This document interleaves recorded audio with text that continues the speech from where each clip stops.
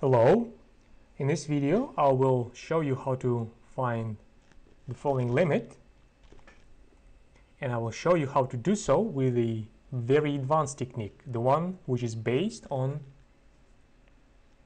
Taylor expansions. If you watch my previous video on the same limit, you know that you can find this limit with the help of elementary techniques such as difference of squares identity. It is very simple. If you haven't watched that, I strongly encourage you to go and have a look. The link to that particular solution in the description to this video. But in this video, I will do a far more advanced method which works in far greater number of circumstances, and that's why it's very important to know this as well. So what I need to do before I can use that method, I will need to transform this expression slightly, and what I will do is this. I'll take my function like this and I will factor x out of this expression like so.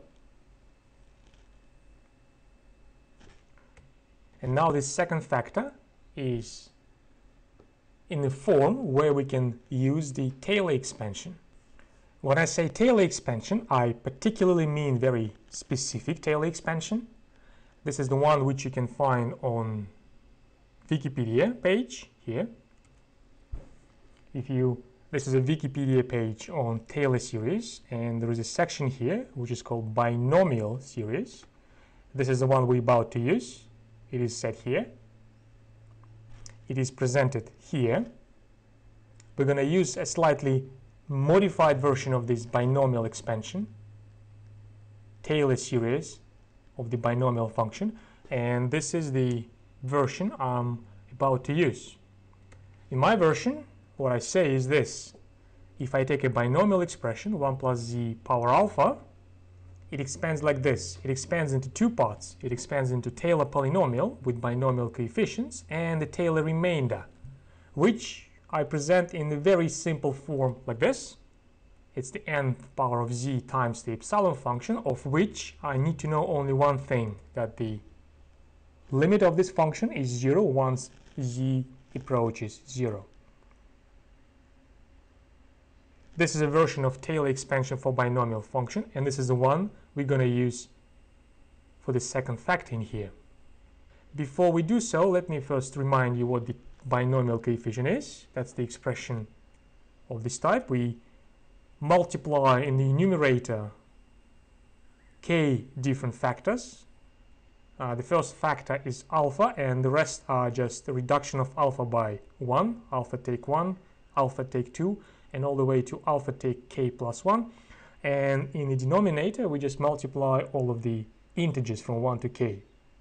Another name for this number is a factorial of k.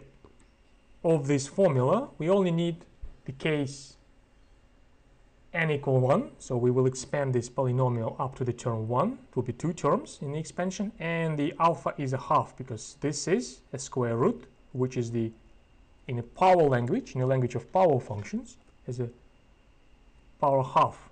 Once I fix this choice for n and alpha, my binomial expansion takes the following form. This is the left-hand side, with alpha being half. In the polynomial, I'll have two terms, the k0 and k1 term. Here they are. And here's my remainder for n equals 1. Epsilon, it's a mysterious function of which we know nothing except this only fact. And that's enough to finish this question. Once again, let me emphasize that the square root, the square root is a power function with the exponent a half, and in place of z I'm going to take 1 on x. So once we've done this prep work, we can come back to the limit and see how this helps to find the value for that limit. Look at this. I'll take my original function, which is factored like this, and I replace this square root with the expansion on the right hand side. In place of z I use 1 on x, x factor, 1 plus 1 on 2x, these two terms, with z 1 on x. 1 on x, epsilon 1 on x is this term. Again, z is 1 on x. And take 1 is this, take 1. This is my substitution of Taylor expansion in place of this square root. Now we can cancel. We can cancel this 1 and this negative 1. Then we can bring this x back inside this bracket. That will cancel x and x in here. So once you finish all of these cancellations, the result will be as simple as a half, x is gone, and epsilon on 1 on x. This x is gone as well. I would like to point out that first we factor out x, we used Taylor for the square root, and then we brought x back in. That's an interesting combination of factoring and expanding.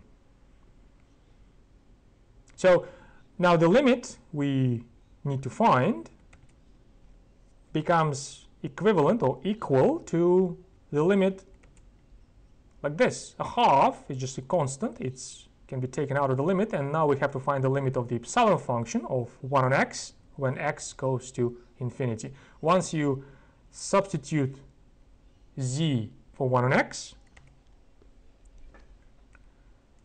the expression becomes as simple as this, and you can reference the only property of epsilon function which we need. I would like to point out that in this result we also use this fact from our prior knowledge that the limit of 1 on x when x goes to the infinity is 0. So this fact is also indispensable for the successful solution of this example. If you watch my previous solution to the same limit where I only relied on elementary methods, no Taylor was used in there, you realize, I hope, that this also was a very key ingredient in that solution as well. So here we go. This is the second way to solve the same limit with a very advanced technique based on Taylor. It's a very versatile technique. It can be applied in a variety of different circumstances, unlike my previous solution, which is based on elementary identity, which is very specific for this example. So I hope you'll find this useful and you will be able to apply it in some other examples, which you do in your math studies. If you have any comments in relation to this solution or any suggestions, leave them in the comments section below this video. If you would like to see further examples like this, with the advanced use of Taylor for limits, subscribe to my channel. Otherwise, thank you, and I will see you in my future videos.